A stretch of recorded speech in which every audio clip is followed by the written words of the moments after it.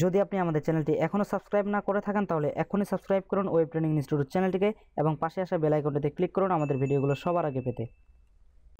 High বন্ধুরা, web training ইনস্টিটিউটের পক্ষ থেকে আপনাদের সবাইকে স্বাগতম। তো বন্ধুরা, গত দুটি পর্বে আমরা ফন্ট সম্পর্কে জেনেছিলাম। আমাদের আজকের বিষয় হচ্ছে ID and class in CSS. তো সিএসএসের ভিতরে আমরা আইডি এবং ক্লাস কীভাবে ইউজ করতে পারি এই প্রসেসটি আজকে দেখব। তার জন্য আমরা index.html ফাইলটির মধ্যে চলে যাব। দেখুন, আমরা index.html ফাইলটির মধ্যে চলে এসেছি এবং তার সাথে আমাদের একটা সিএসএস ফাইল লিঙ্ক আপ করা আছে style.css নামে। তো প্রথমে আমরা এই দুটো ফাইলকে আলাদা আলাদা করে নেই। এর জন্য আমরা যেটি করব সেটি হচ্ছে কম্পিউটার কিবোর্ড থেকে আমরা প্রেস করব Alt+Shift এবং 2। Alt+Shift 2 প্রেস করলে দেখুন এটা দুই ভাগে বিভক্ত হয়ে গেছে এবং style.cssটিকে আমরা এই পাশে রেখে দিলাম। তাহলে আমাদের বুঝতে সুবিধা হবে। আমাদের সিএসএসগুলো এই পাশে থাকবে এবং HTML এর যে কোডগুলো রয়েছে সেই কোডগুলো এই পাশে থাকবে। তো আজকে আমরা কি দেখব? আইডি এবং ক্লাস। তো আইডি এবং ক্লাস দেখার জন্য, বোঝার জন্য আপনাদের আমি এখানে দুটি প্যারাগ্রাফ নিয়ে নিচ্ছি। তো আমি এখানে দুটি প্যারাগ্রাফ নিচ্ছি এবং প্যারাগ্রাফের ভেতরে কিছু টেক্সট দিচ্ছি। This is an sample paragraph.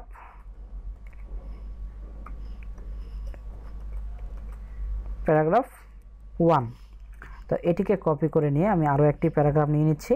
This is an sample paragraph 2। ঠিক আছে, আমি দুটো প্যারাগ্রাফ নিয়ে নিলাম।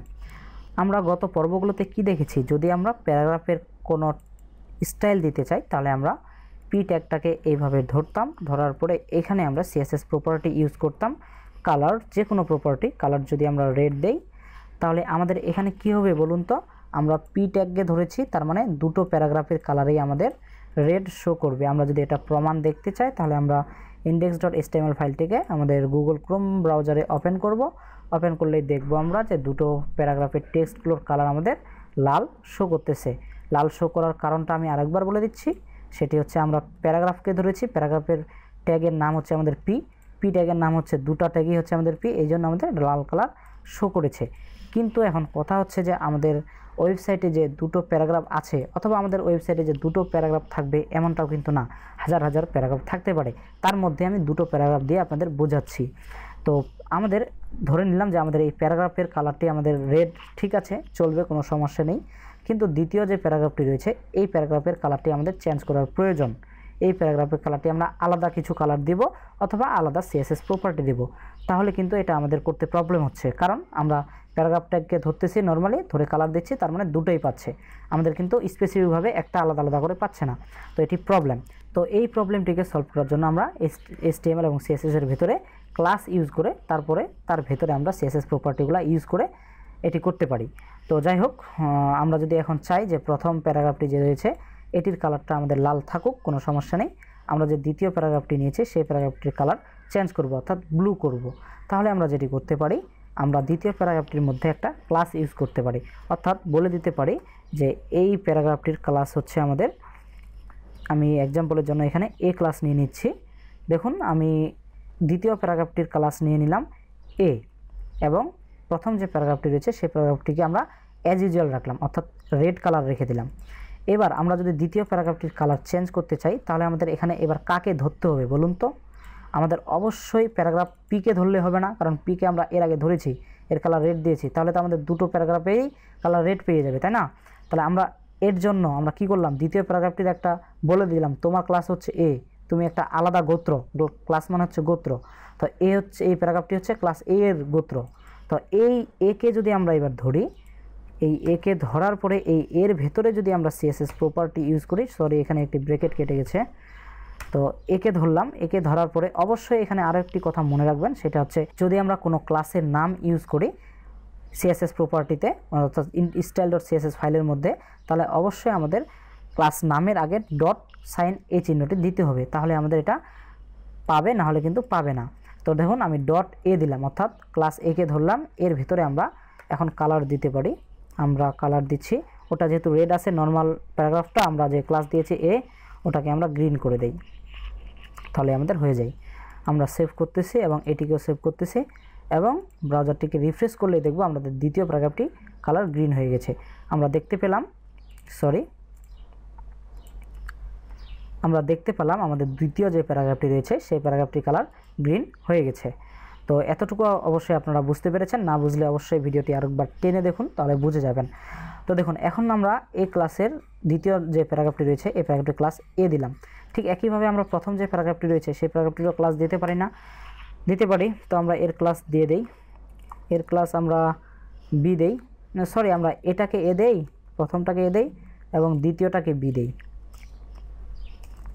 মানে সিরিয়াল থাকলো আর কি, বোঝা গেল। তো এটাকে আমরা গ্রিন দিয়েছি, এটাকে আমরা এখন রেড দেই, প্রথমটা রেড থাক এবং এটাকে কেটে দেই।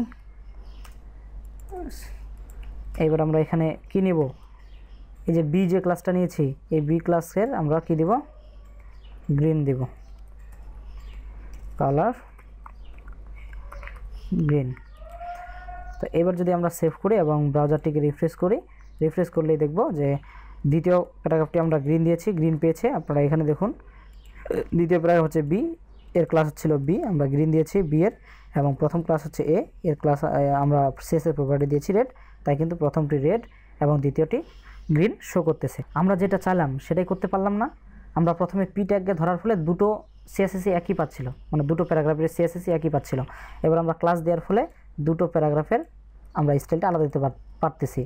তো দেখুন এখানে শুধু যে কালারে আপনারা দিবেন এমনটাও না, এখানে আপনারা চাইলে আলাদা সিএসএস দিতে পারেন। যেমন আমরা এখানে যদি ফন্ট স্টাইল সিএসএসটি অ্যাপ্লাই করি, স্টাইল সিএসএসটি অ্যাপ্লাই করি, ইটালিক দেই, ইটালিক দিলেই দেখবেন যে এ নামক যে ক্লাসের ভেতরে যে টেক্সটগুলো রয়েছে সেই টেক্সটগুলোর আমাদের ফন্ট স্টাইলটা ইটালিক হয়ে যাবে। তো আমি সেভ করে রিফ্রেশ করতেছি, দেখুন প্রথম যে প্যারাগ্রাফটি রয়েছে সেই প্যারাগ্রাফের টেক্সটগুলো কিন্তু আমাদের ইটালিক হিসেবে শো করতেছে। আশা করছি বুঝতে পেরেছেন বিষয়টা, ঠিক আছে। এখন আমরা এখানে কি শিখলাম, আমরা বিভিন্ন HTML ট্যাগের ভিতরে যে বিভিন্ন টেক্সটগুলো রয়েছে সেই টেক্সটগুলোকে আমরা যদি আলাদা আলাদা CSS প্রপার্টি স্টাইল করতে চাই তাহলে আমরা ক্লাস ইউজ করব আলাদা আলাদা। এটুকু পর্যন্ত আমাদের ক্লিয়ার, তাই তো? আচ্ছা, এবার আমরা নেক্সট স্টেপে যাই। নেক্সট স্টেপটা হচ্ছে আমরা এই যে ক্লাসটা দিলাম এ ক্লাস, এই ক্লাসের ভিতরে আমরা একটা নাম দিয়েছি শুধুমাত্র এ। আমরা একটা ক্লাসের ভিতরে আমরা 3 থেকে 4টা নাম দিতে পারি, অনেক কিছু নাম দিয়ে তাকে ডিফাইন করে দিতে পারি। অর্থাৎ আমাদের যে এই পি প্যারাগ্রাফটা রয়েছে এই প্যারাগ্রাফের ক্লাস আমরা এ দিয়েছি, আমরা চাইলে এর ভিতরে আমরা আরও দিতে পারি নাম। যেমন আমরা এখানে সি যদি দেই, দেখুন আমরা এই পি প্যারাগ্রাফ ট্যাগের ক্লাস আমরা এ দিলাম এবং সি দিলাম। এবার যদি আমরা এই এ ক্লাসের আমরা যদি যেমন আমরা এর নামে ক্লাসের আমরা কী করেছিলাম, রেড করেছিলাম, ইটালিক করেছিলাম।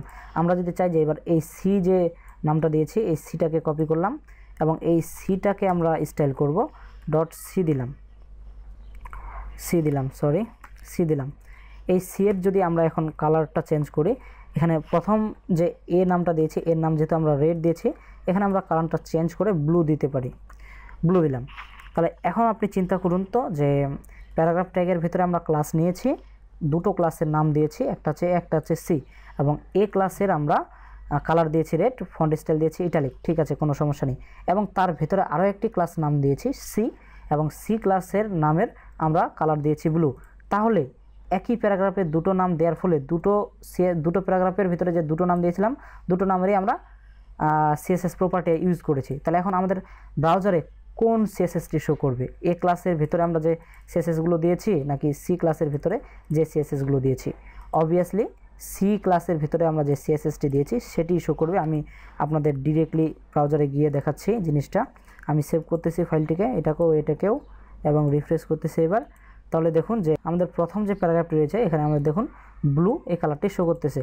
তাহলে এখান থেকে আরও একটি জিনিস আমরা বুঝতে পারলাম, কি বুঝতে পারলাম বলুন তো? আমরা এ যদি ক্লাস নাম দেই তাও কিন্তু আমাদের শো করতেছে, এবং সি যদি দেই তাও কিন্তু শো করতেছে। কিন্তু আমরা যদি এখানে এটা যেটা মেনটেন করতেছে সেটা হচ্ছে সিকোয়েন্স। আমরা প্রথমে এ ক্লাস নাম দিয়ে যেটা দিয়েছি এবং পরে যে সি ক্লাস নাম দিয়ে দিয়েছি, আমাদের সি ক্লাসেরটা শো করতেছে, এ ক্লাসকে ওভাররাইড করতেছে। এবার যদি আমরা ঠিক একই কাজটি এই এ ক্লাসটাকে এখান থেকে আমরা কাট করে নিচ্ছি, Ctrl+X দিয়ে কাট করে নিয়ে সি ক্লাসের নিচে দিচ্ছি, অর্থাৎ সি ক্লাসের নিচে দিচ্ছি। এই যে এবার আমরা এ ক্লাসের ডিফাইনটা এখানে দিলাম, সি ক্লাসের ডিফাইনটা উপরে দিলাম।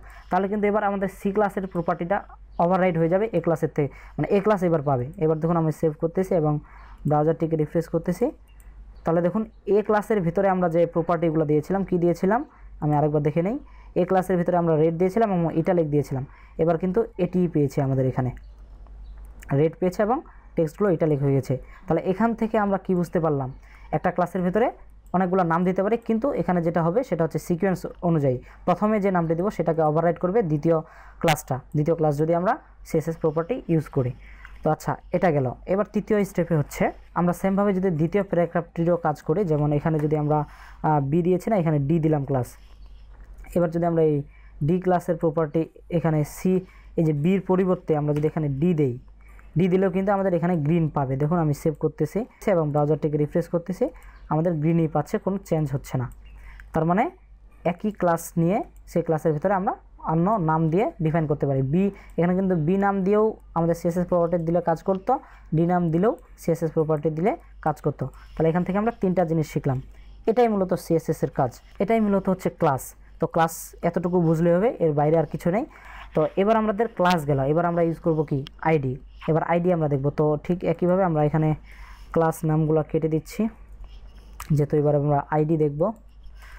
তো এবার আমরা যেহেতু আইডি দেখব, তো এখানে আইডিও ঠিক একইভাবে নিতে হয়। জাস্ট আইডি নামটা দেওয়ার পরে সমান চিহ্ন দেওয়ার পরে ডাবল কোটেশনের ভিতরে আইডির নাম দিতে হবে। যেমন এখানে আইডির নাম দিয়ে দিচ্ছি আমি ID 1, এবং এখানে আরও একটি আইডি নিচ্ছে এই নিচের প্যারাগ্রাফটিতে, এখানে আইডি নিচ্ছে ID 2। এই প্যারাগ্রাফটিকে আমরা একটু ফাঁকা করে নিই। হ্যাঁ, ঠিক আছে। এবার তো দেখুন এই প্যারাগ্রাফটির ID 1 দিয়েছি, এই প্যারাগ্রাফটির ID 2 দিয়েছি। এবার কিন্তু এগুলো আমাদের শো করবে না, এগুলো আমাদের দরকার নেই। আচ্ছা থাক, এগুলো আমাদের দরকার আছে। তো এখন যদি আমরা এই আইডিকে ধরতে চাই, তাহলে আমাদের অবশ্যই ID 1কে ধরতে হবে। তো ID 1কে এখানে দিলাম। আইডিকে ধরার জন্য অবশ্যই আমাদের ID 1 যে নামটি রয়েছে সেই নামটির আগে আমাদের হ্যাজ এই সাইনটি দিতে হবে। দেওয়ার পরে আমরা এর ভেতরে সিএসএস প্রপার্টি দিতে হবে। আর আরেকটি কথা, সেটি হচ্ছে যে যখন আমরা ক্লাস নেম ইউজ করব, ক্লাস নেম ইউজ করলে আমাদের অবশ্যই ক্লাস নেমের আগে ডট এই সাইনটি দিতে হবে, এবং আইডি ইউজ করলে আইডি নেমের আগে আমাদের হ্যাজ এই সাইনটি দিয়ে দিতে হবে। তারপরে আমরা সিএসএসের প্রপার্টিগুলো এখানে দিতে পারবো। তো এখন যদি ধরুন আমরা এই প্যারাগ্রাফটির প্রথম যে প্যারাগ্রাফটি রয়েছে সেই প্যারাগ্রাফটির নাম দিয়েছে ID 1, এবং এর একটি কালার দেব। আমরা কালারটা একটু চেঞ্জ করি, অরেঞ্জ দেই। অরেঞ্জ যদি দেই, অরেঞ্জ দেওয়ার পর যদি সেভ করি, এটিকেও সেভ করি এবং ব্রাউজারটিকে রিফ্রেশ করি, তাহলে প্রথম যে প্যারাগ্রাফটি রয়েছে সেই প্যারাগ্রাফটির কালার আমাদের অরেঞ্জ হয়ে যাবে। দেখুন আমাদের প্রথম যে প্যারাগ্রাফটি রয়েছে সেই প্যারাগ্রাফটির কালার অরেঞ্জ হয়ে গেছে। বুঝতে পারতেছেন? আশা করি বুঝতে পারতেছেন। ওকে, এখন ID 2ও কি ঠিক একইভাবে আমরা ধরব। আমি এখানে হ্যাজ সাইন দিচ্ছি এবং ID 2 দিচ্ছে, এবং এর ভিতরে আমরা কালার কি দেব, আমরা এখানে একটু কালারটা চেঞ্জ করি। কি অরেঞ্জ দিয়েছি, তো এখানে আমরা ইয়েলো দিতে পারি, YELLOW ইয়েলো, এবং এর ফন্ট ওয়েটটা একটু বোল্ড করে দেই, বোল্ড। তো দেখুন এখানে যে দ্বিতীয় যে প্যারাগ্রাফটি রয়েছে সেই প্যারাগ্রাফটির কালার কিন্তু ইয়েলো পাবে এবং ফন্ট ওয়েট বোল্ড হয়ে গেছে। আপনারা হয়তো বুঝতে পারতেছেন না, লেখাটা একটু ইয়েলো দেওয়ার কারণে একটু বোঝা যাচ্ছে না। তো যাই হোক, এভাবে আমরা আইডি ইউজ করে আইডির ভিতরে বিভিন্ন সিএসএস প্রপার্টি দিতে পারি। এখানে আরও একটি কথা, সেটি হচ্ছে এখানে যেমন আমরা ক্লাসের ভিতরে একটা ক্লাসের ভেতরে আমরা বিভিন্ন ক্লাস নেম দিয়ে ডিফাইন করে দিতে পারতাম, এবং সেই ক্লাস নেমগুলোকে ইউজ করে স্টাইলের ভিতরে আমরা সিএসএস অ্যাপ্লাই করতে পারতাম। ঠিক এখানে কিন্তু ওই কাজটা আমরা করতে পারবো না আইডির ভিতরে। যেমন প্রথম যে প্যারাগ্রাফটি রয়েছে সেই প্যারাগ্রাফটির আইডি আমরা কি দিয়েছি, ID 1। এখন এখানে যদি আমরা আরও একটি আইডি দিতে চাই, যেমন ID 3, এটা যদি দিতে চাই, এবং ID 1কে এখানে আমরা সিলেক্ট করেছি, দেখুন সিএসএস ফাইলের ভিতরে, এবং কালার অরেঞ্জ দিয়েছি।